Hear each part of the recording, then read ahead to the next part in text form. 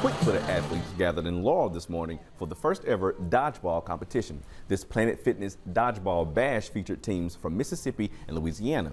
The event raised funds for the Laurel Main Street organization.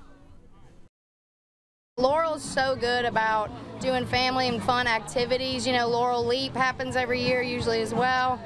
So they're just really big about bringing the community together and raising money for a good cause. Teams from Laurel, the Gulf Coast, and New Orleans participated.